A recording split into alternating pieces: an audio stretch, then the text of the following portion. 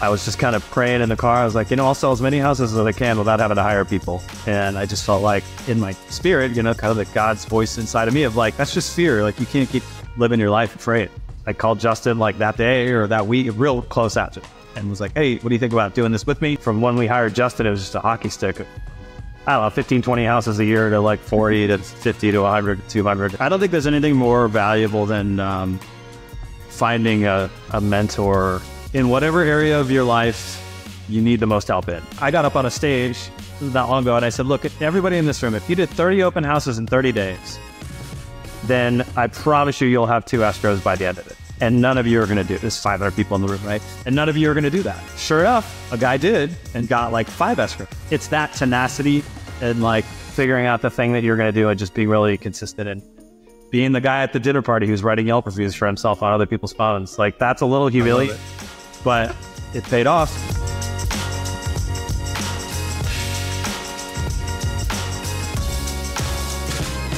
All right, guys, welcome back to the Inspection Period, the brand new podcast series from Estate Media. As always, I'm your co-host, George. I'm Justin.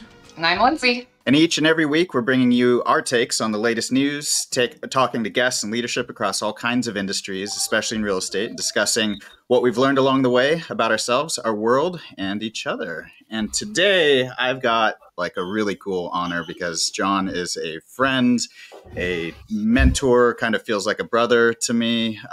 We've gone back. We've done a lot of life together. I'll read like the official kind of bio, and then I'll get into the touchy-feely stuff in a second. But official bio is John is the real estate pro and mastermind behind the Gluch Group, operating in Arizona and San Diego. And John's journey accidentally started in the booming real estate market after graduating from Arizona University with a finance degree when his dad said, you can be anything besides a real estate agent or a banker. And here we are. So he's flipped homes, bought rentals, co-founded a company even to teach others. And then the 2007 market crash came, leaving John with a choice to either give up or rebuild. So he chose later, transforming his life in Tacoma, Washington. I'll let John get into that in a little bit. And then eventually returning to Arizona to build the Gluch Group and find a really fantastic way to balance family life and real estate life, which we all know is so freaking hard to do. We've talked about that on the show a whole bunch.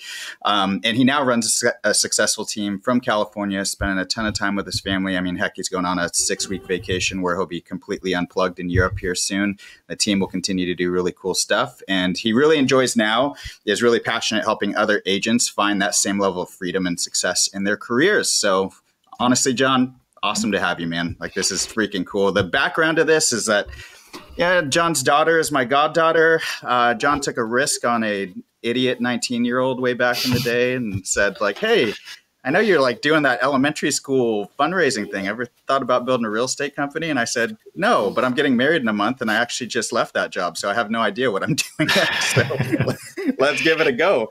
So like that month I went and got a real estate license instead of just taking the month off. And back then it was just me and John in our hoodies and board shorts, high-fiving every time the phone rang and me sitting next to him. I have so much of my business acumen and my strategies and the way that I go about systemizing things because of getting to like sit next to John and learn from him all of this time. So this is like super special for me, man. Welcome, thanks. Thank you. Very kind introduction. Thank you. I still, my memory is funny. I don't remember a lot of stuff from the past for whatever reason. I just don't. But I still remember the lunch we had of like, hey, do you want to be team member number 1 of this new thing? And I had run companies before, but they had all failed miserably. So that wasn't much of a resume to start with. But you were willing to take a risk on me, and man, it meant a lot to me then, and means even more to me now. So Dude, excited. you like undersold it to a large degree. To bring that back, you literally said like, "Hey, are you okay? Like, there'll be some times that like I might just be at the pool with my friends, like, and you might be here in the office working. Are you cool with that?" And I was like, "Yeah, I guess so. As long as you just let me do my thing." So much of life is about setting expectations. So it's like, look, let me give you the worst case scenario here. So yeah, really honored to be here. It's been so fun to see you thrive, Justin, and grow in your career. And now what you're doing is just truly impressive and so fun. So fun to be here. Thanks for having me. just a freaking tech nerd now, man. That's all I am. Yeah, At least to George anyways. That's all that I am. So, Good awesome. golf Well, what was that? I said a good golf partner too, man. Tech Good golf nerding. partner. Yeah, we equally suck just as bad. Yes. So that's like helpful to have somebody in your misery in the midst of all of that for sure. And Lindsay, I know you and John don't really know each other that well, but I'm excited to like dive into that because Lindsay handles all the touchy-feely stuff on this podcast since I don't know, I'm still learning. But my favorite part of like I've heard a couple of those things that John does with his team, and I think it's like a client concierge or something like that is some gifting or a wow coordinator or something like that. The wow coordinator. Yeah, I remember hearing that along the way. Back in the day. Coolest job in the company, getting to be Santa Claus with somebody else's money, basically. So pretty cool. I'm excited to jump into this for like a myriad of reasons because John, like you're obviously like an incredible real estate strategist, but we know of a lot of team leaders and we know of a lot of real estate agents that like they do that at the neglect of everything else in their lives, just absolute neglect.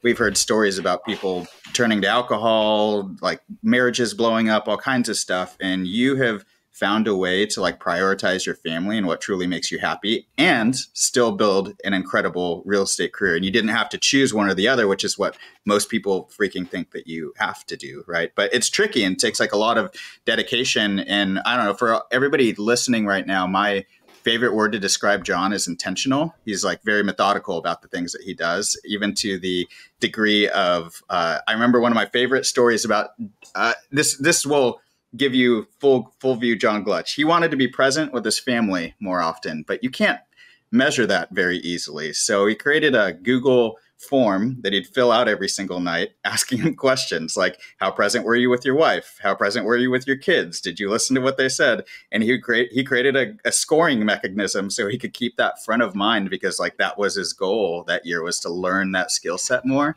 And that takes all kinds of freaking crazy intentionality. And people might say that feels robotic or whatever, but honestly, I think that it's awesome because what doesn't get measured doesn't grow in the first place. So that's something I still do. That's not wasn't just 1 year. That's every day. Yeah, not I'm surprised we don't have Bren doing it. I miss anymore. Some days, but yeah, the way I think and the way my wife think are very different.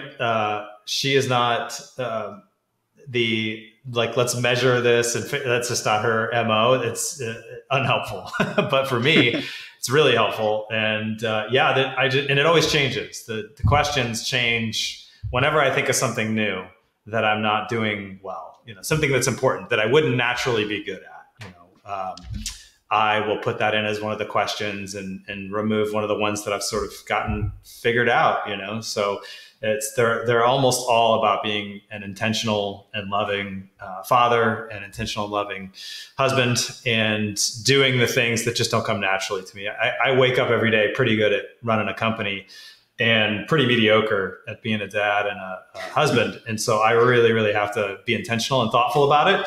Otherwise it'll just fall to the wayside. So you still do it. Yeah. Dude, I love that. I did it for a little bit and then, well, I fell off the wagon. So I guess you can go ask Faith how well I'm doing. Yeah. You can't take my word for it. I'm a little biased. So yeah, you got it all figured out now. That's all good. Yeah. Yeah. So John, I'm just curious here. You actually have this is right up George's alley, by the way. I love this stuff, by the way. Yeah, this is we're definitely synced on these types of things. So it's a Google form that you fill out at the end of the day, essentially, and it has 4 or 5 questions that you just fill out as kind of a time to reflect on if you were intentional or. I got this from a book called. Gosh, I'll think of it. It's about behavior change. And the idea is that once a day, the way he did it was he had a VA virtual assistant overseas who would call him and ask him these questions because he knew he would, answer the phone and do it. He was paying her to do it. So he knew he would do it. And the magic of the question, or what's important about the question, is on a scale of 1 to 10, did you do your best today to whatever? And that's an important way of asking the question, because did you do your best is it triggers something in you of like, how hard did I try? Like, I may have been world-class compared to whatever, the average person, but did I do my best, for the best that I could do in this particular arena of my life or this particular thing? And I just created a Google form because I didn't want to pay someone to do it for me. So I just, on my phone every night, there's a reminder to fill out that thing. And here, I'll give you a few. And so sometimes they're philosophical in nature, or, oftentimes they're specific activities or it's behaviors, but most of the time it's mindsets. So like right now I'll give you a few. Fall in love with the hard things and live an easy life. I read that the other day, not long ago, as a quote. If you fall in love with hard things, you'll live an easy life. Like doing hard things, if you enjoy that, it makes your life a lot easier, right? So I'm thinking I want to be constantly reminded of that mindset because it doesn't come naturally to me. So that question gets asked every night. Be a great friend to Bryn. Think like an empty nester. So like we've got, 8 years left of the kids being home. And then what? Like if we don't have some kind of plan for how to be great friends, do fun activities together, live a life together. Like if we don't start now, it's not going to magically work. Like I have a good friend, an older mentor, who told me like him and his wife really focused on this, but he had friends when his buddies retired, and they're like, "Oh, great, sweetie, now we get to spend a lot of time together." And she's like, "I built another life. Like I got friends, and I played this thing. I wasn't waiting around for you to retire. So good luck, Yeah. So I don't want to do that. So as an example, ask thoughtful questions about people's feelings. I don't generally do that very well. So that's on my list. Did I lose my life on a scale of 1 to 10? How hard did I try to lose my life? That's a scriptural thing for me. Something that Jesus talked about. I'll just give you a few. Was I mindful of my intentions today? Like, did I focus on not just what I was doing, but the heart behind it? We all know we can do things the right thing the wrong way. So working on that. Listening with empathetic curiosity, avoiding interrupting. So this is all stuff that probably most women are very good at naturally, but type A guys, not so great. So I have to work on it. So yeah, I do that every night. Almost. You just had George take like an entire page of notes just now. Before I'll send you the link. Yeah. By the way, before I jumped on, I was like, I know you and George don't know I called John. I was like, I know you and George don't know each other very well, but you're like kindred souls for sure. There's a reason I get along with George so well too. It's like you guys are very similar in the way that your brains work. So it definitely connected. I think it's interesting too that you hear a lot of people talk about the morning routine, right? Like, what does your morning look like? How are you setting your day up the right way? But I think there's not as much thought put into the bookend, right? Like the end of your day, and how are you reflecting on what you accomplished, and were you actually intentional, and and if not, what got in the way, right? And so how are you going to improve on that? So we don't probably do as much reflecting as I do like setting my day up for success, right? Yeah. So I think that's just a great call out, man. What's interesting too is ChatGPT, now that the voice recognition is so good, I've started pivoting to like throughout the day, like after my morning routine, after the routine with the kids in the morning, I'll just 1 to 10, how did that go? And what would have made it a 10? I'll dictate that into ChatGPT. And the idea is mostly to foster awareness. Like, hey, how good did I do as a dad? I just had an hour with my kids that I'll never have again. How well did that go? Was I kind? Was I gentle? Was I intentional? So I just give myself 1 to 10. How did it go? And what would have made it a little bit better? And a little self-reflection, 30 seconds. I just hit the thing and whatever.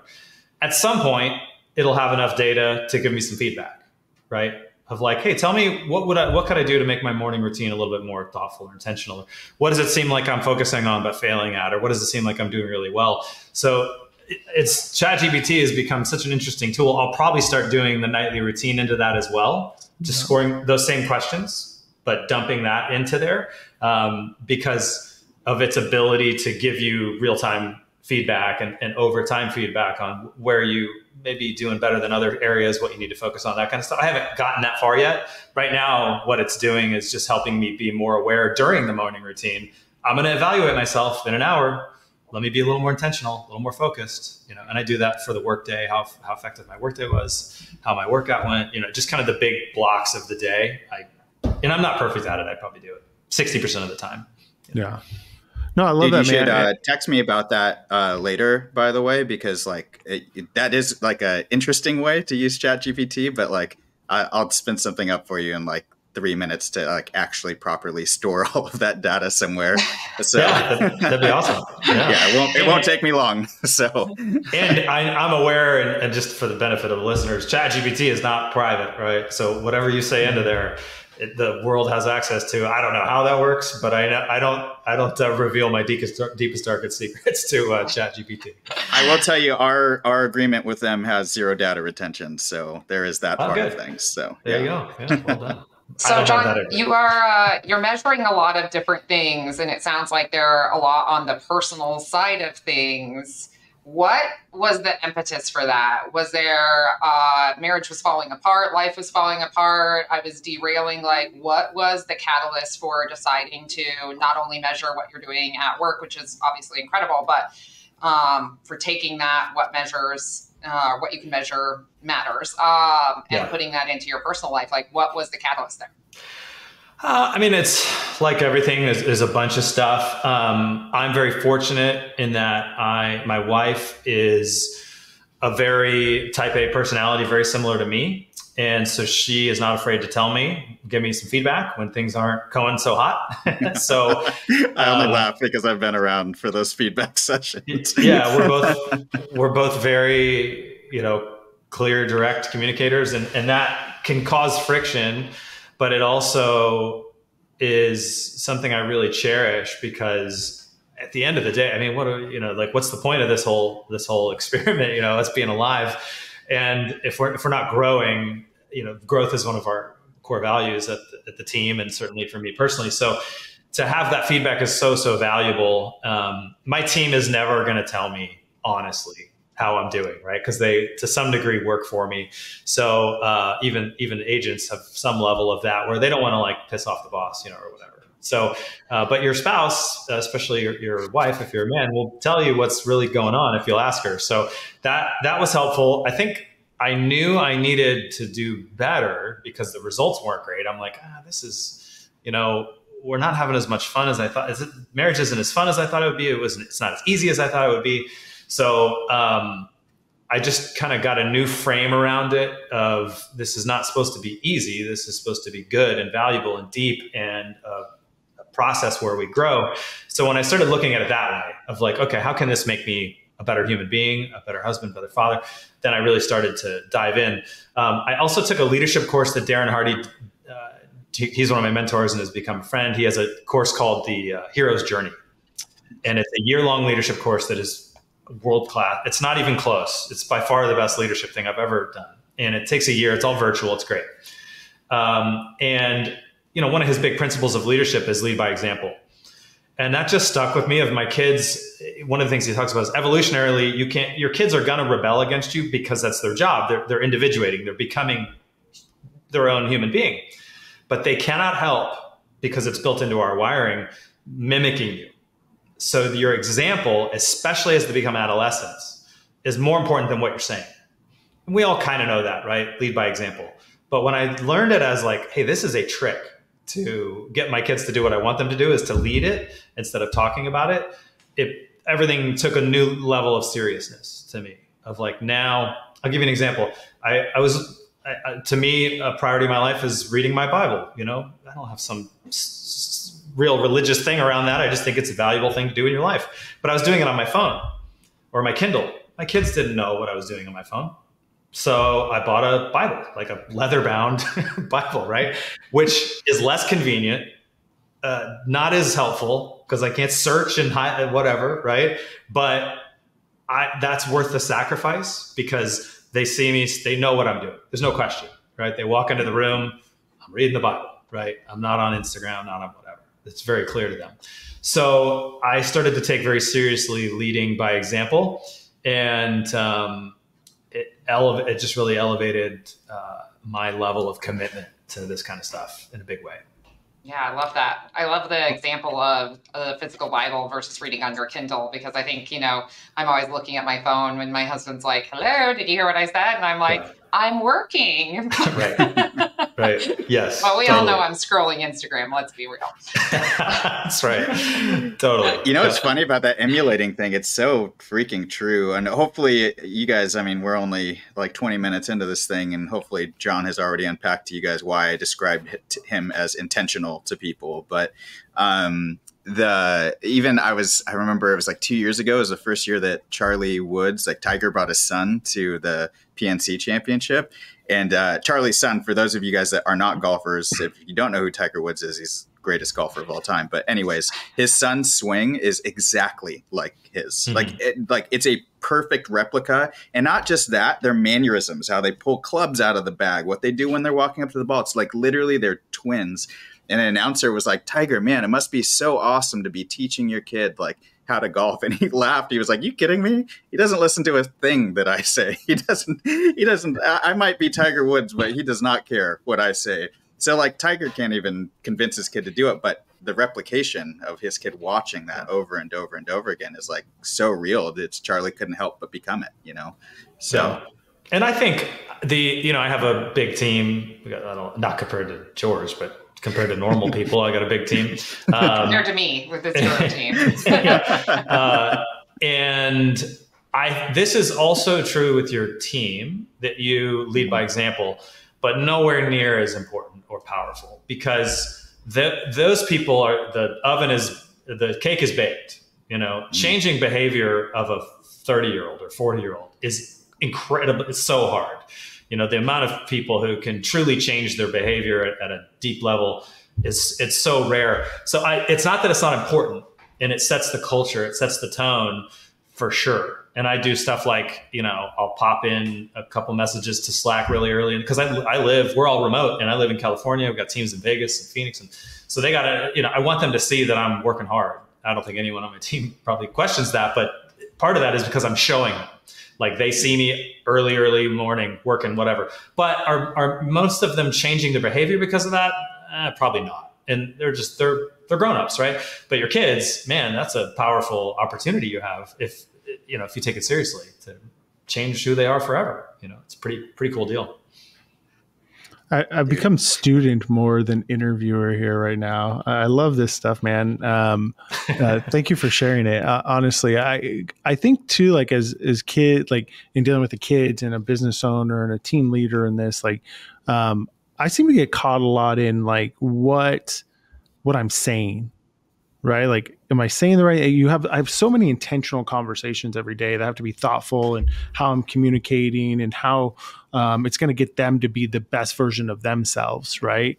And sometimes it's really freaking exhausting, man. Like at the end of the day, you just want to have you just want to have a casual conversation, but I'm also really trying to lean into those moments with my two sons and Bisa gives something impactful, but you gave me like, you took a weight off my shoulders a little bit, going like, you just have to model some stuff. Yeah. Like what you're doing every day and day in and day out. And so two things I'm already taking away from this is the end of day form. And then I read on my phone a lot. Like that's where all my books are in my phone, because it is convenient. It is helpful. But they probably think I'm scrolling Instagram as I'm there reading this book and about growth and trying to be a better human. And so it might be better to grab that book just so they see that, right? And they can feel that. And it's a sacrifice. Like I said, with the Bible deal, it's like, it is less convenient, more annoying, whatever. It just is. But it's worth it to me. I heard it's like a famous preacher who sadly has kind of fallen apart in recent years, but I still think he had a lot of value in my life. And one of the things he said was, for years, he would quit work for all of his kids. Once they turned 8 or 9, an age where it started to matter, he quit work when they got off school. And he was running a church. If anybody had a giant church, if anyone had an excuse to say, look, my work is important, it really matters, he did. And he did that for like 10 years of like, no, I'm done when the kids are done, and I spend the afternoons with them. And he said it was an enormous sacrifice, and I would never undo it. And it was a good mental thing for me of like, yeah, that makes a lot of sense. And I have worked my schedule. It took me years to get here, but I've worked my schedule now to where when my kids are off, for the most part, I'm off. Like this summer, I'm gone for 6 weeks because that's how long their summer vacation is. So I will not get this summer again. And so I am focused on prioritizing them. And I get that that's a privilege. Even the people on my team, we have very flexible schedules. They could take as much time off as they want, all that other stuff, but they still, most of them can't do what I'm doing. And I'm not unempathetic to that. I think that in and of itself is valuable because you're showing your kids what the importance of providing for them and all that other stuff. Everyone's journey is different, but in whatever way people can find, I think to cherish those years when your kids are home and when they want to be around you, which is a narrow window in the scope of life, right? Very narrow. That to me, there's just not much else that's more important than that. And I make a lot less money because of that. And that's okay. It is what it is. We'll figure it out. I like that you share that comes at an income sacrifice too, because I think a lot of people out there are probably thinking, well, it must be nice. Yeah. But kind of maybe if you wouldn't mind, because I don't know you and I'm guessing a lot of our listeners don't, take us back. So I know that you were in a different industry before real estate, and you had mentioned early on in this conversation that you'd had some failed businesses prior to real estate. So give us kind of like a cliff notes on what that journey is and any key lessons or, kind of pivotal transformations that happened during that time prior to getting into real estate and building what we know now as your team. Yeah, I started I graduated a finance degree in 2003. I was going to be a investment banker is what I wanted to be, which is a high paying corporate job. And I had connections in that world and all kind of stuff and could not get a job. I had incredibly good grades. I had a great, all that. And I just couldn't get a job. I tried to get a bank teller job and they wouldn't hire me. Because they're like, dude, there's no way this guy's going to quit in a week. It seems he finds something better. So I was just kind of lost, and it was a good economy. I didn't even have a good excuse. But a friend of mine had started flipping houses and done very well. And he was a mentor, Young Life's a Christian ministry organization I was a part of. And he was a great guy named John Gluch. And he said, hey, you can come work for me. I'm starting this company where we're going to teach people how to flip houses. And this was in the day when we would run radio ads for come to the hotel. We're going to teach you how to flip houses. We'd give them a seminar, and then we'd say, hey, if you want to be a part of our program, here's what you can do. This is all digital now, but this is what we did at hotels. And I learned how to flip, learned how to invest, learned how to be an entrepreneur from John. I mean, he was just an incredible mentor, great human being, became a partner in that business. And it went well. I mean, we really were successful at helping people flip houses and buy rental portfolios and all that other stuff. It was really great. But then the economy, the real estate market crashed in 2007. So we had to lay everybody off. I had to short sell 6-7 houses, which was painful. The money that I had gotten to buy those homes, much of the seed money had come from my parents, from their savings. And so that was a downfall. So it's really a difficult, I was single at the time, thank God, no kids. If you're going to go broke, being single is a good time to do it. And it was very humbling and honestly put a lot of fear in me. And I just decided I'm never going to run a company again. Laying all these people off sucked. Taking all the risk sucks. It just wasn't for me. Went on a couple year long journey of, I was still selling houses. So I had friends. This was when Obama was doing tax credits. You could get paid like $7,000 to buy a house. So my friends were doing that and they were using me as their realtor. But I mean, I was making, $40,000 a year, so enough to get by, and figuring out what my life was about, this didn't work. I wasn't fun even when I was making a lot of money. So, I mean, parts of it were fun. I don't want to, whatever, but it was also, didn't have a lot of depth or meaning to it. Right. Yeah. So I took about a year long, pilgrimage, went up to Tacoma, Washington. They had a church up there that Justin and I got to be a part of their ministry where they help people put their lives back together. And it was incredible. Changed my life, helped me tremendously. And met my wife there. And we started dating not that long after that. We both met kind of at the bottom. Good time to meet. And we both met Bryn there. Yeah. Yeah. So, so it was, and then started when I remember I was driving around one day, I came back home from Tacoma, was selling a few houses a year. And I was just kind of praying in the car. I was like, I'll sell as many houses as I can without having to hire people. And I just felt like in my spirit, kind of the God's voice inside of me of like, that's just fear. Like you can't keep living your life afraid. And I was like, that's true. And so I called Justin like that day or that week, real close after that, and was like, hey, what do you think about doing this with me? And I just got so lucky to have him be the first person because he was incredible at what he did. And we started a coaching program at the time. We joined Craig Proctor Coaching. So it was kind of like everything happened at once where the market was sort of turning. Justin was an incredible team member. Craig Proctor has a great system. Any system will work. It doesn't matter what system, just have a system. And it just was the perfect storm, and it all just started taking off, and we really started crushing it and selling, from when we hired Justin, it was just a hockey stick from, 15, 20 houses a year to like 40 to 50 to 100 to 200, and, on up from there. So that was kind of the journey. I was telling George about the years of selling like 11 houses in a weekend when we would do that rotation system with the entire company. You would just single-handedly take on the entire company at once over a weekend and then die the following 2 days. But you'd sell a lot of houses in that time by yourself. Yeah. So we experimented with all kind of models. But I think, I do a lot of coaching now. And what worked for me was like the hockey stick was two things. One was just luck, like maybe a little bit of wisdom in there of like, I needed a realtor in Seattle to refer to someone to. And so I just Googled realtor in Seattle, and Yelp at the time was the #1 result that came up. Now Google takes all that traffic, but Yelp was the #1.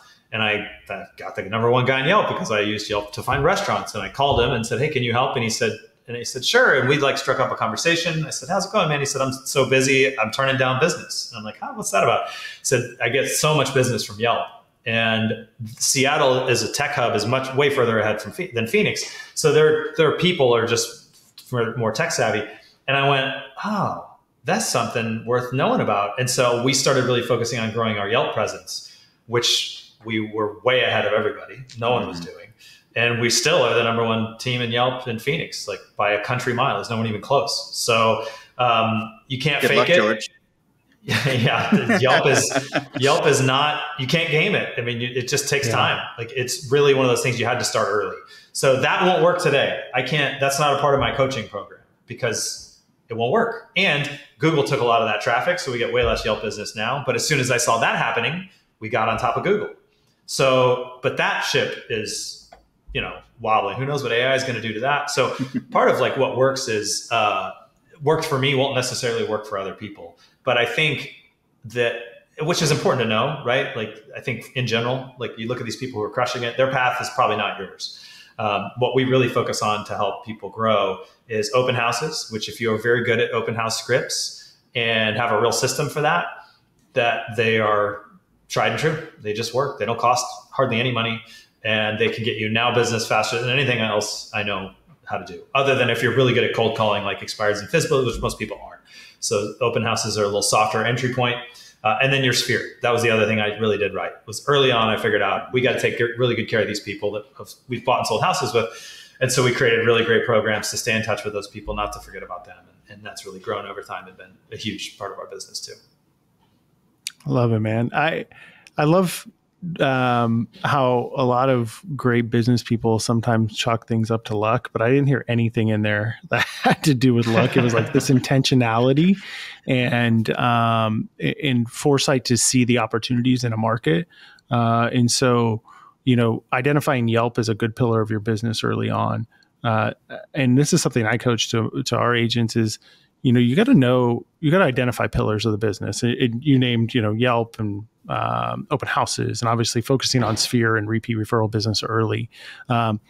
It's so great to be able to identify that for like a newer agent. Something for the audience to take away here, guys, is like in every market, there's opportunities and there's transactions to be had. You have to figure out what that niche is for you, and you got to test other ones. But there's if something's working, like you went even more in on it, right? You figured out, okay, this Yelp market is, there's not many people actually cracking the code on this. And so it's this moment in time, it's identifying the opportunity and it's acting on the opportunity. And once something works, going in even more like all in on it. So something for the viewer or the listeners to take away there for sure.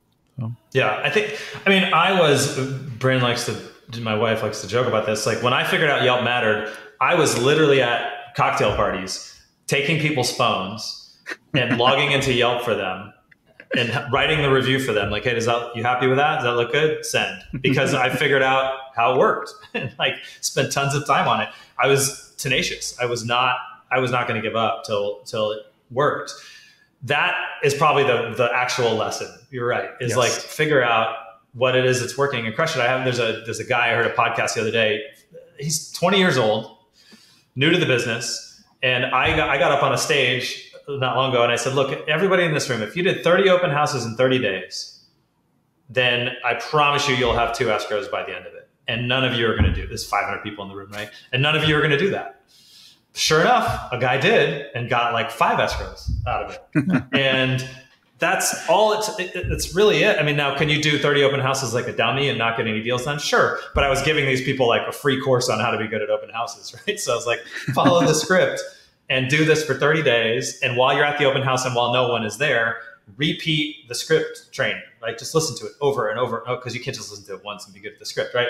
And this kid sure as heck did it. He's like 20 years old and did like 5 deals. It was incredible. Sent me pictures and he made it even better than I thought it would have been. It was really, really incredible. So it's that tenacity and like figuring out the thing that you're going to do and just being really consistent and being the guy at the dinner party who's writing Yelp reviews for himself on other people's phones. Like that's a little humiliating, but it paid off. That's my takeaway here is I'm going to go steal everyone's phone and make them write a Google review. But in all seriousness, my grandmother was a realtor for 40 years and she started her business with an open house and she could track almost every client she had over 40 years back to an open house. And I think what I hear is like, there's some tried and true strategies that just aren't going to change in real estate, but you have to go all in on them too. So yes, we can continue to look for the shiny silver bullet of what's going to cure our production issues. But when it comes down to it, it's being a good person to the people who you worked with in the past and open houses. So when you kind of look forward though, I know you've mentioned a little bit about AI. How are you leveraging that with your agents in terms of training? How are you telling them that they can leverage it to either maybe buy back some of their time? Has that been a part of what you're coaching to now?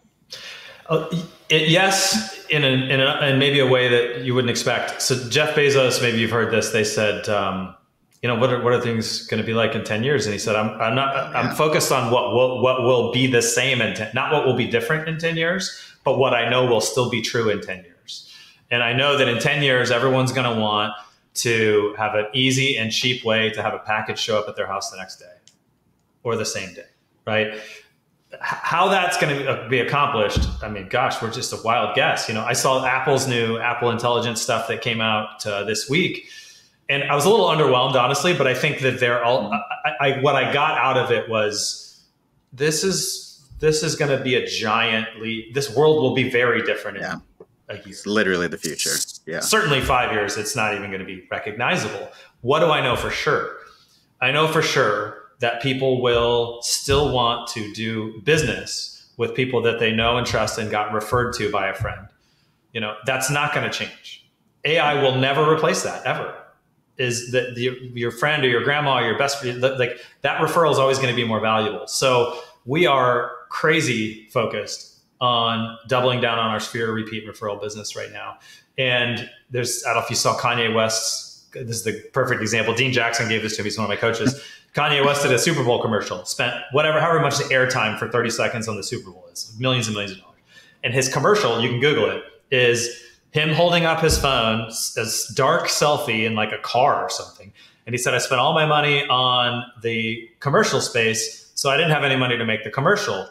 So go to Yeezy.com and buy my stuff. And he turned off his phone. That was the commercial on the Super Bowl. And he sold $20 million worth of crappy clothes on a crappy website in one day. Why? Why did that work? Because people love Kanye.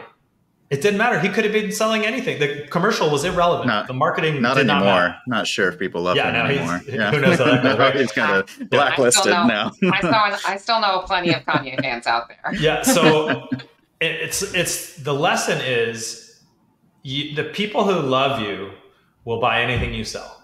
Doesn't matter. You can charge whatever you need to charge. You don't need to do the dog and pony show, all this stuff, right? But you just need a lot of people who love you, who think you're great. And that is only accomplished by thoughtful, consistent, meaningful connection with people. And you have to scale the unscalable. I mean, you just have to be willing to do the work. You can't, no automated drip campaign is going to do it. Like, it's just not. You have to do the work of the client events and the personal emails and the phone call. Like the Brian Buffini stuff that has been around forever.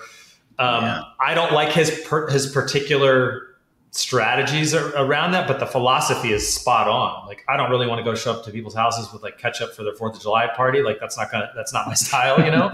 But like his Popeye strategy isn't for me. But we've taken the basic principle and just done it in a way that's a little more scalable, and it's worked really, really well. So to me, that's what AI won't change. What we're doing, to more directly answer the question, it's not moving the needle a ton in terms of our day-to-day work. I use it a lot, but my team, some, you know, the average agent, maybe some, but it's not going to move the needle a ton right now, I don't think, for most people. It's just kind of a fun time saver for a few different areas of your life, but that's going to change. You know, that'll change for sure. Oh yeah, it's definitely changing. For sure. Like, I mean, Google could be like, the fact that you Google best realtor in Scottsdale and I'm number 1, that matters a lot right now. Is that going to matter a lot in a year? Maybe, maybe not, because people might go to ChatGPT for that kind of thing. I don't know. I mean, I have my guesses on how that's going to go, but I am, again, doubling down on Sphere repeat referral, because if that leg gets kicked out from under me, which could happen tomorrow, then I better have a plan. Yeah, we've even seen it in the past with the Yelps. Like, even when Yelp was at its prime, right? Like, Yelp changed from like non-area specific searches to area specific searches, and it changed like the rankings. So now it wasn't just like all of the realtors together in one search and whoever had the most reviews showed up at the top. Now it was, where are you in the world? And a different list gets displayed to you. So like, you have no control over those lead sources at all. Yeah. The other thing is Homes.com. I heard a Mike Dalpredi interview with their CEO, who's a smart guy. And the direction they went, if you check out their website, it's very obvious. They went hyper local. So we're going to focus on creating neighborhood guides. This is what they did. Like, great photos, like legit info on what it's like to live in Arcadia versus Paradise Valley or whatever, right? They decided that they're going to aim long-term at being the great, great source for not only what are the neighborhoods like, but connecting you to an agent who knows that neighborhood well.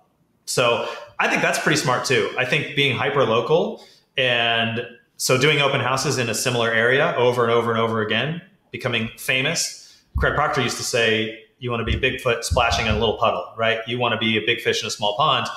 And doing tons of open houses in the same area with like a bright orange sign, which is what we have it's like, you can get known very quickly. You can take over a neighborhood very quickly, know about every listing, tour every new listing that comes up, put a lot about social about that. So I think the agents who are very focused on, we're not really great at this, to be honest, but I think it's a great strategy.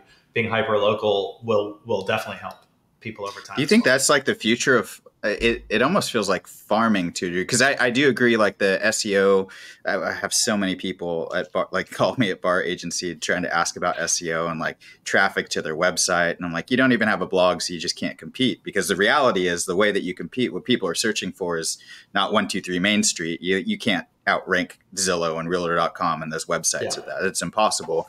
What you could possibly outrank people on are, what are the best places to hike in Arcadia, Arizona? Not Phoenix, Arizona, not Scottsdale, Arizona, but this little suburb inside of Phoenix, Arizona, that's like hyper local, that somebody would actually be searching for. But that like combination of doing open houses as well as having a digital presence like that as well. Do you think that maybe that's the future of like farming as we knew it before, which was more physical postcards? Because it still takes the consistency that farming did. I would call it market making. So that's a big focus we have right now too, is we want to be ahead of the market. Clear cooperation might go away. If that goes away, that's really interesting, because now we don't have an obligation as realtors to, and if I'm an EXP, so we're allowed to pre-share our listings. Any brokerage can do this. We just happen to be the biggest. where we can share our listings with each other before they go live to market and still not violate clear cooperation. So we're able to market to our clients, hey, look at all these off-market properties we have before they go to market. We'd love to connect you to one of these. And same thing with our buyers. We put all of our buyers into YLOPO. YLOPO allows you to create heat maps where if you plug in an address, YLOPO will tell you, hey, you got 30 buyers who want that house or a house similar to that. So we're working really hard to market make, which gets a lot easier the smaller your target area is, right? Like it's really easy to market. Like, you know, the guys who do a ton of luxury in Arcadia or PV or whatever, that's just their main focus. They're doing a lot of off-market deals because they just know who wants to sell and buy. That's easier to do in a small pool, but technology is allowing us to do that now more at scale with tools like YLOPO. And we use eXp Exclusives, which is powered by ZenList as our housing hub. And we've got literally hundreds of houses that are for sale, but not on the MLS yet in there. So that idea of like, let's plug buyers and sellers together before market, that also has a lot of viability, and it cannot be beaten by AI because AI doesn't know. It can try. Like I think these people over there are more prone to sell than others, but we've all signed up for those postcard programs and they suck. So to really know, like I actually know 30 people in the neighborhood who would sell if they could get X price, or they're going to sell in a year because their kids graduate. To really know that. And also really know the buyers who want to be in that area. I don't know how AI could beat you, you know? So that's another great strategy that we're focusing on in a big way. I think the AI thing is interesting to me because obviously being the resident tech nerd here, we play in that land all the time. And you're right, like those human to human interactions, all of that stuff, I actually don't see a reality where that gets solved with AI.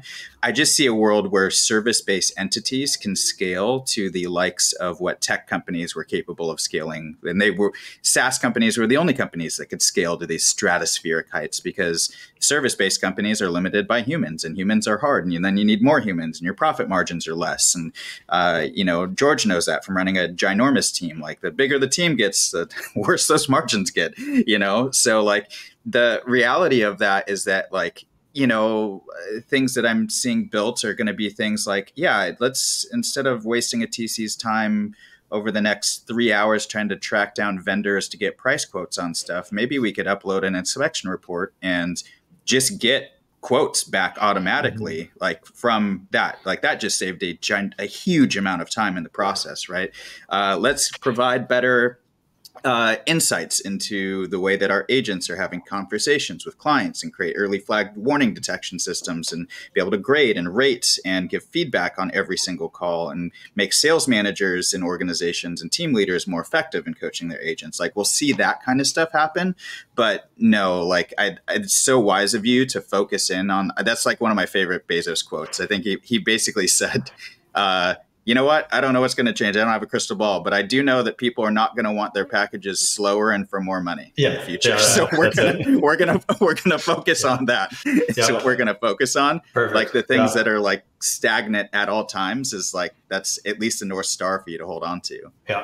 Yeah. It's I think it's an interesting thought experiment to really figure out. Okay, what is it what's likely to get? Even like you think about how texting has gotten marketers are in everything, right? So now texting, you're always in scammers. You're always worried about a scam. So that is changing the landscape of how people think and interact with each other. So that now even like people in our database who we have their number, they know theoretically who the Gluch group is. But when we text them, we have to think about when we text them, making sure they know it's not a scam. Because they don't know. Like they haven't heard from us in a year. You need like a password phrase is what you need. And unfortunately, we're having to build a bridge because we fell off on this. We weren't doing the events as much, and we just kind of slacked really for a couple of years. So now we got people we sold a house to 5 years ago, haven't talked to them in 2 years, and we got to get to them without them feeling like it's a scam. And that's hard to scale. That means you got to like pick up the phone and talk to this person and see how they're doing. And like, but that's actually a huge advantage because most people are not going to do that. They're not willing to put that time and energy in. And so if we will do it and build those bridges back of like, hey, it's been a while. So sorry. Just how you doing? How's the house? You know, super simple phone calls like that. Really are more meaningful in this environment than they were, 10 years ago, and more valuable as a company than they used to be. Yeah, I agree. I think the AI presence in real estate, I think we're all kind of in agreement. And a lot of the top producers across the country that I talk to is like, there's just going to be a human element to the transaction. I don't see that going away. I think what excites me most is how can we create a better experience, which means like our agents and our team members and ourselves can spend more time in that relationship. Doing exactly what John just talked about. Yeah, exactly. How do you have this AI assistant, this AI co-pilot that's going to help you do those things, right? To free up time. And I think that's what, the next couple of years, it's not going to be, or maybe sooner too. Goal of ours is to create the most efficient and consistent agents on the planet, so they can be in the relationships more and they can do the human element, human contact. And so AI is going to be the answer to that, I believe, is where, John, you were talking about your Google form and switching that now to ChatGPT for your end of day dump, like into what did I accomplish today? I see an agent doing that with their business, right? You don't have to go into Follow Up Boss or Boomtown or whatever platform you're using. You have an AI assistant you call and you download your day. Like, how did it go? Did you hear the 10 prompts that I want you to ask me? Like, did I get my handwritten thank yous done? George, well, I didn't get my handwritten thank yous done. Can you bump those 3 people to tomorrow and remind me in the morning that I need to get that done? So it's that's where I see it go. But like, man, I'm super, super geeked out and super excited about that. And this is going to be a really interesting time for all industries over the next. It's going to be unrecognizable in 5 years. So super cool time to live for sure.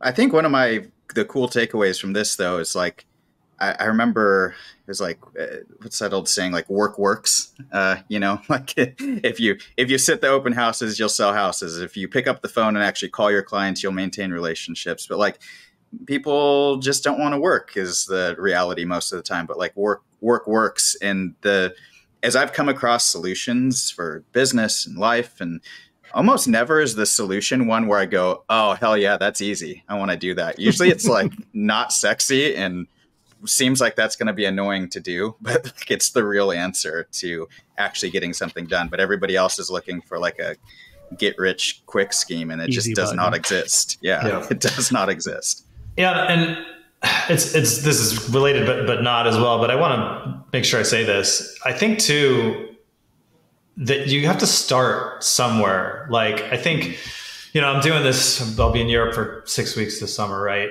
This is a decade in of me doing what, like a step at a time, right? Like it was like, can I take a day off? Because I was working 7 days a week. I was in the delivery room when my daughter was born sending emails. So look, I've been there, and most people stay there, which is fine. Look, if you're listening to this, you probably are wanting to grow, right? Most people who don't listen to podcasts have an ambition to grow. So, start, I'm going to take Dan Sullivan, has some great material. If you just Google Dan Sullivan, entrepreneurial time system. Yeah. He's the founder of Strategic Coach. I did Strategic Coach as a paying member for a couple of years. It was really great. I recommend it if you're doing well, if you've got the money to pay for it. It's great. Worth a couple of years of your time. But just Google his entrepreneurial time system. One of the things he focuses on is take a real day off, 24 hours, where you don't think about work. You don't read any business books. You don't talk about work. You just take a day off, and you start with literally one day and make it a day that's going to be, as a realtor, it's probably not Saturday. It's probably a Tuesday or Wednesday or something, right? And so just start with a day and then go to 2 days. And then, and you just sort of slowly, progressively figure out a way to grow that if it's important to you, taking that time off, being with your kid, whatever it is, right? And you can also do it. Not everyone's system has to be the same. I think there's also real value in carving out little pieces of time throughout the day. If you got to work on a Saturday, no problem. It doesn't mean you can't have a great, meaningful breakfast with the kids, right? Or a lunch break or whatever. But I think what I found myself falling into the trap of is when I'm busy, when I'm working, it still happens to this day. When I'm busy and I'm working a lot, and I'm really focused, I decide I need some me time.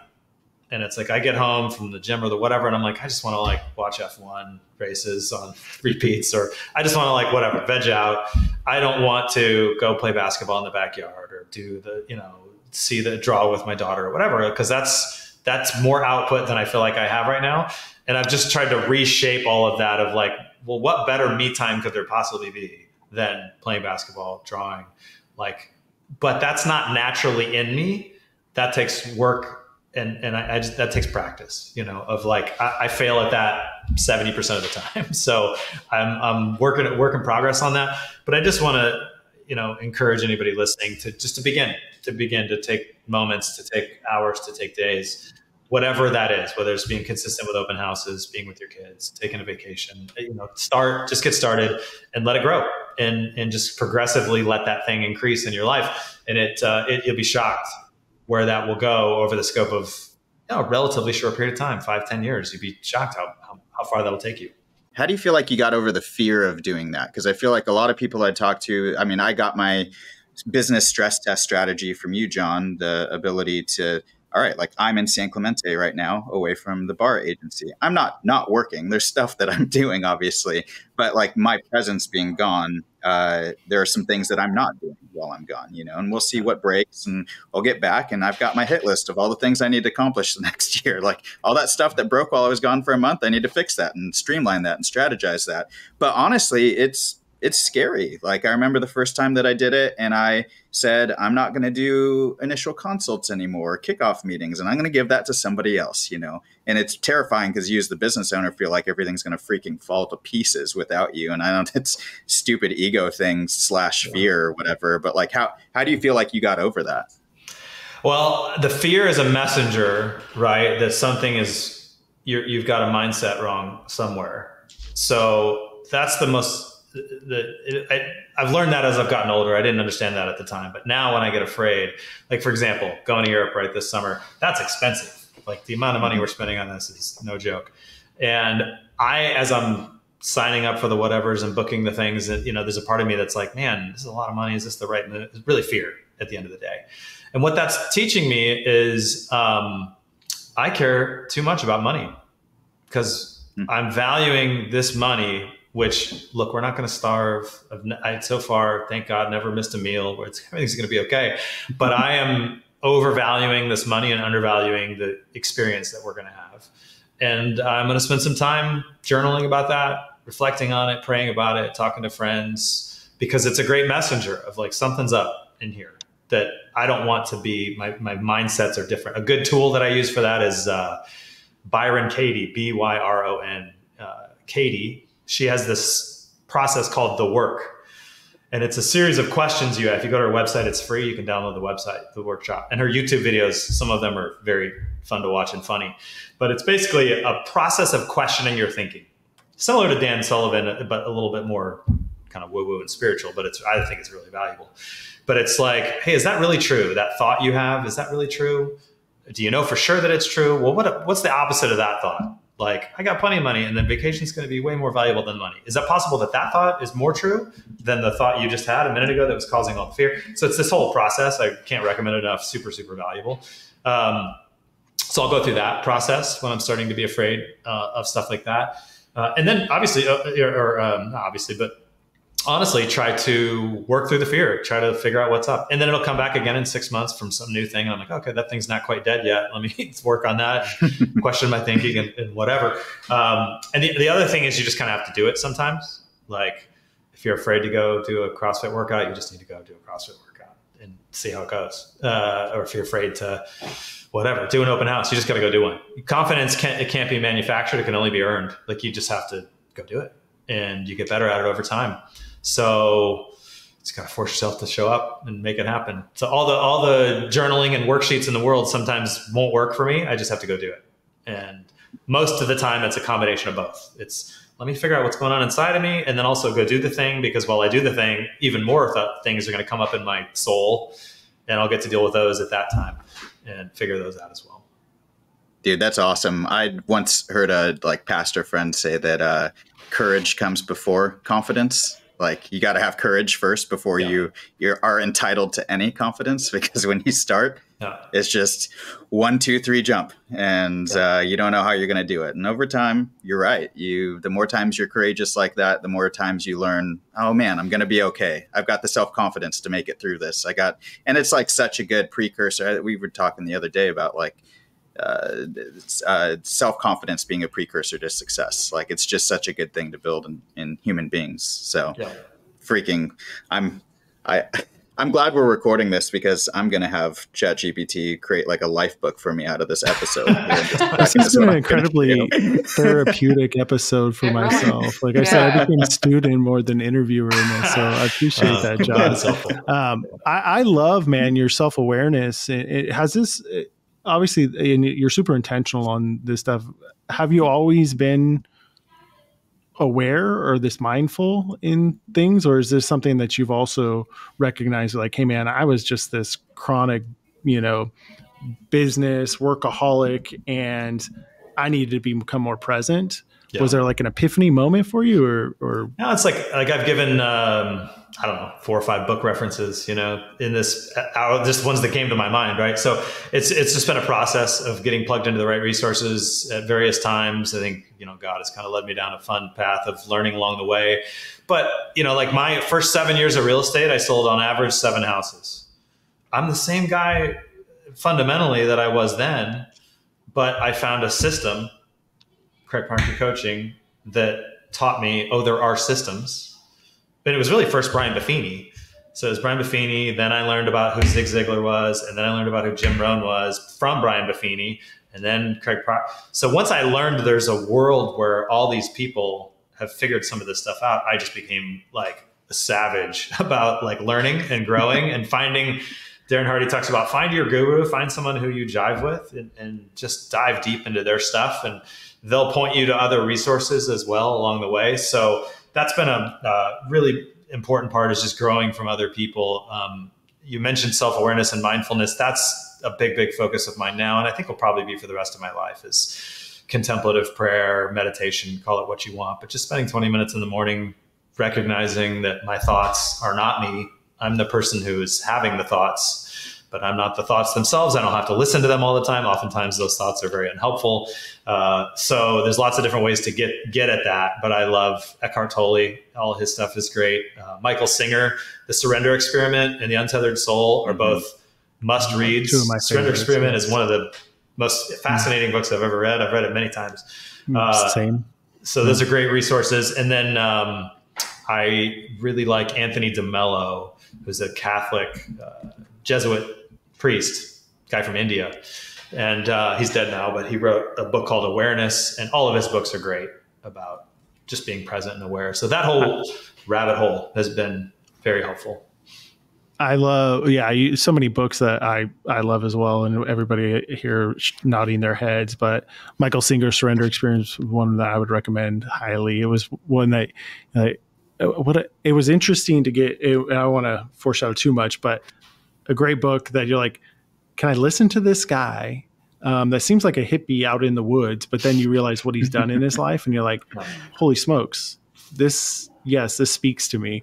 Right. Yeah. And so I've been on that mindful journey for some time. I think, there's these seasons of life, and that's kind of what a lot of the things I've written down is you're talking, it's been progressive. And I think it's a Simon Sinek quote, and this is what I see from like, younger agents in the business is we still got to set up this really good foundation of doing the hard things. Like, what you're doing today, what Justin gets to do, go Sam Clemente, and, these experiences that we have were also set by the hard work we did early. Right. And if you want to be intentional about where your life is going, you've got to act in a certain way for a long period of time. Like I get agents all the time that I think and this is the Simon Sinek quote, is it's not like, I think of it sometimes as entitlement, but it's impatience. Like they seem to be impatient of wanting to be a $200,000 producer or $400,000 producer or whatever it is. But I'm like, my quote to them is always like, you know how long you have to act like a $400,000 producer before you're actually a $400,000 producer, right? You've got to do the hard things to get there. And then you can create some space in your business, taking away, like, Justin saying he's taking away those initial consultations, right? No longer doing open houses. I don't drive buyers around in the car anymore, right? Like but all that came over time and being progressive with your business and deciding what was coming off your plate. So I love that, man. And that's like, the other thing I took away from it too, is that you spent a lot of time and energy being coached and diving and investing into coaching. That is one of the most consistent things that I hear from great performers and top producers across the board, is like, you're never, that's all. It seems like it's a line item in your P&L no matter what. Is that true? Like, Yeah. And I think too, the big thing, I went to my first chiropractor coaching thing, and I was doing like 8 deals a year. I mean, I was nobody. But I believed it. Like, I talked to a bunch of people in there who were winning. They were doing the system and it was working. And I was like, I had faith. I was like, this is going to work and I'm going to do this. And I did it. Like, I listened to I was on every webinar. I was on every call. I was in the car driving around, listening to them on repeat on the script calls. I mean, I dove in as far as you could possibly dive in. And 2 years later, I was on stage doing hundreds of deals a year. There were how many? 450 other people in the room with me that day. 6 of them were on stage with me 2 years later. Right? What's the difference between us? Only that I had faith and I did the work. And I think many times agents, they're working hard.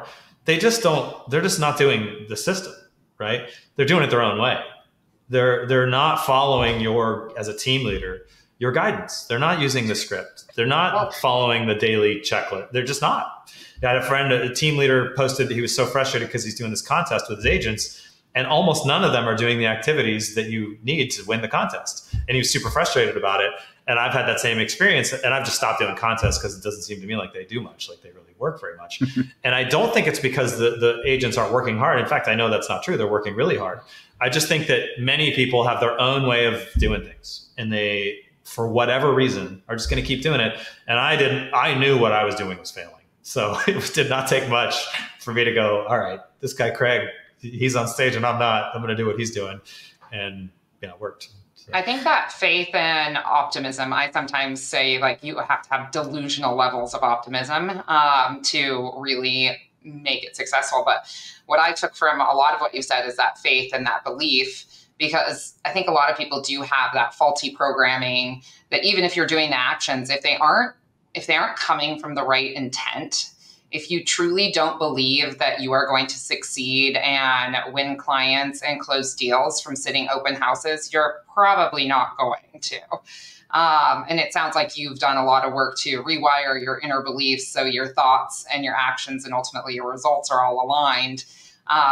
You've had a ton of great mentors and coaching programs that you've dropped. Obviously, you do a lot of coaching and teaching.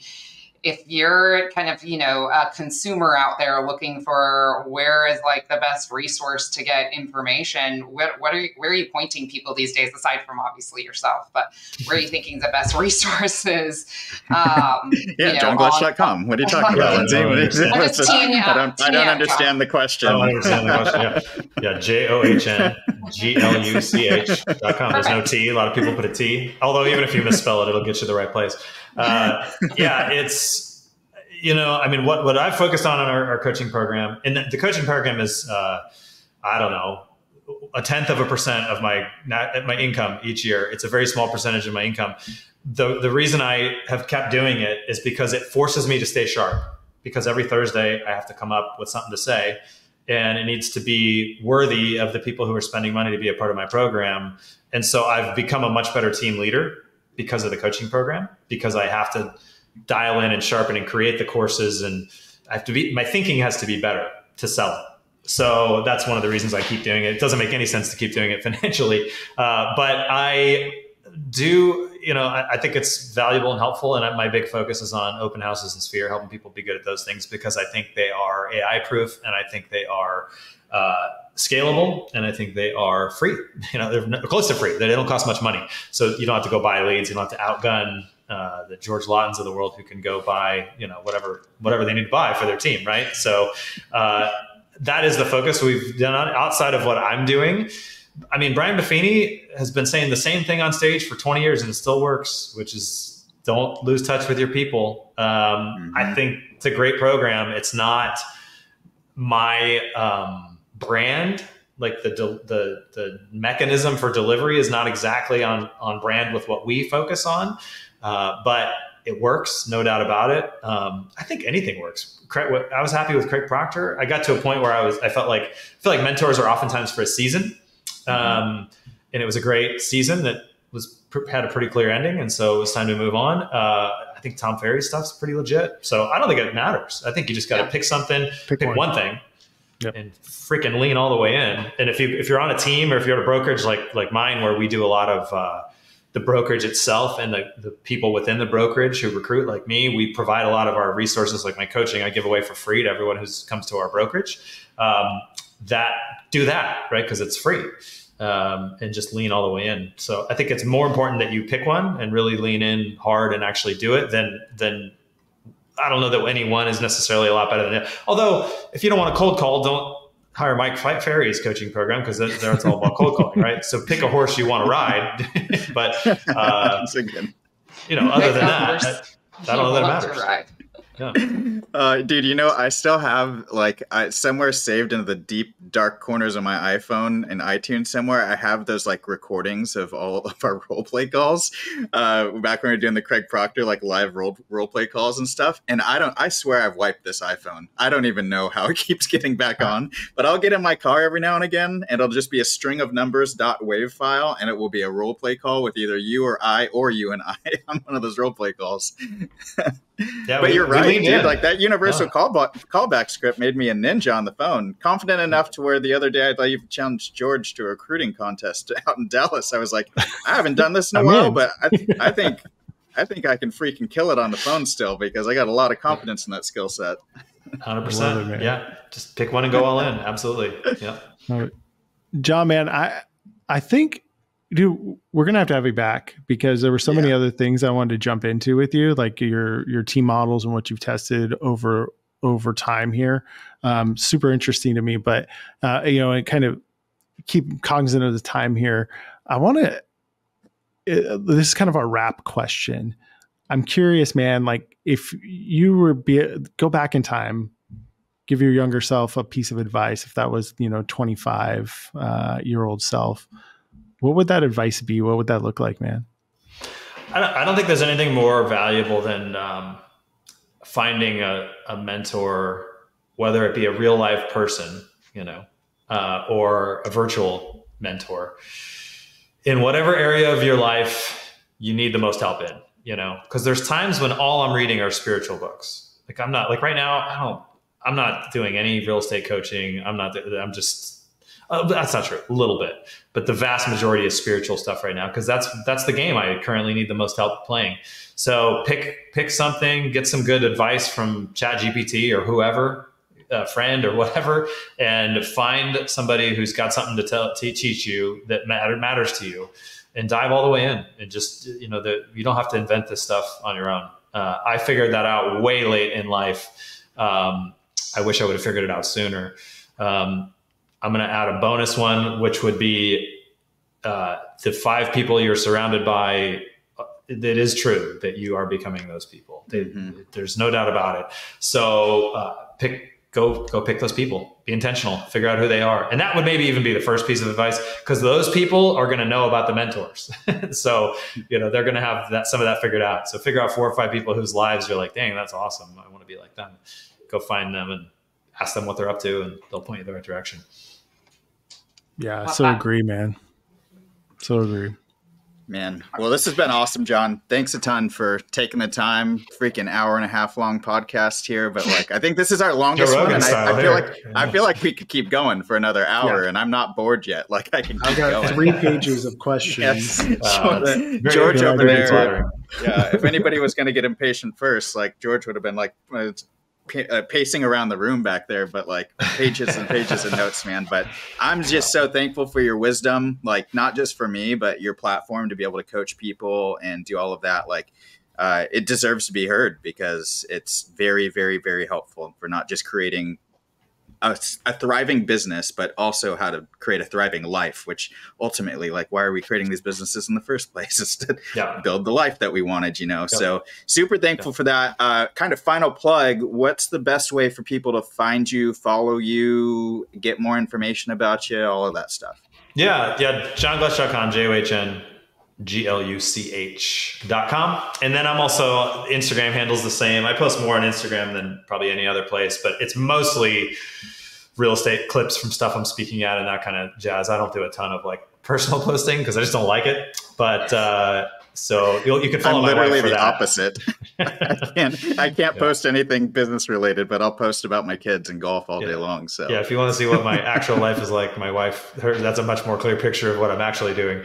But so that'd be a great place. And a ton of free resources. I give away a ton of stuff for free.